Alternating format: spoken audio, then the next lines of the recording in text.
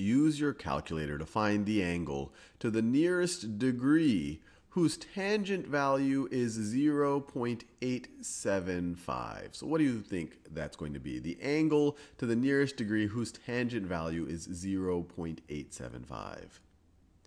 Well, the first thing is to be careful. They are not asking for the tangent. They are not asking for the tangent of 0.875. They're not saying that 0.875 is an angle and we want to find the tangent of it. That is not what they're asking. They're asking something different. They're saying that there's some angle, maybe we could call it theta. There's some angle that if we were to take the tangent of that angle, then we are going to get 0.875. So how do we figure out this mystery angle using our calculator? Well, the way we do it is a function called the inverse tangent function, or sometimes it's called the arctangent function.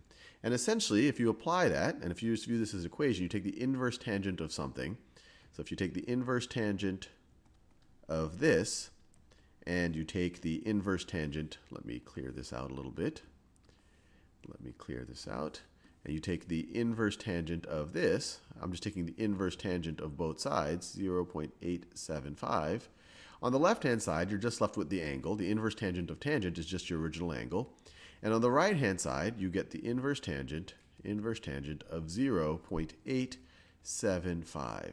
And if you're in degree mode, this is going to return an angle in degrees. And if you're in radians mode, it'll return an angle in terms of radians. But let's figure this out using our calculators. So we could use this traditional calculator, or more traditional calculator. Let me clear everything out. Now, all I see is a tangent. I don't see an inverse tangent. In order to get that, you have to press the inverse button right over here. And this is not the reciprocal button. This is the reciprocal button. This right over here is the inverse, to get the inverse functions. So you press inverse, and notice you saw that this changed. This would not actually happen on an actual calculator, but you get the idea. The actual calculator might have something up here to show that you can access it that way.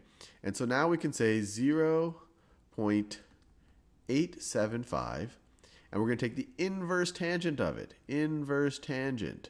So take the inverse tangent of it. We already know that we're in degree mode, and we want to round to the nearest degree. So it's going to be, if we round to the nearest degree, we get 41 degrees. So theta is approximately, it's not exactly, we're rounding, 41 degrees. Let's do the exact same thing with the graphing calculator. So let me turn it on, and let me clear it. And now we want to take the inverse tangent.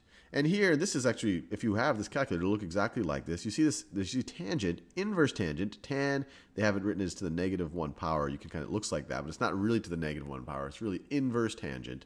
It's right there in yellow. To access that, you press second, and then that function. Inverse tangent of 0.875, we get the exact same value. It's roughly equal to 41 degrees if we round to the nearest degree.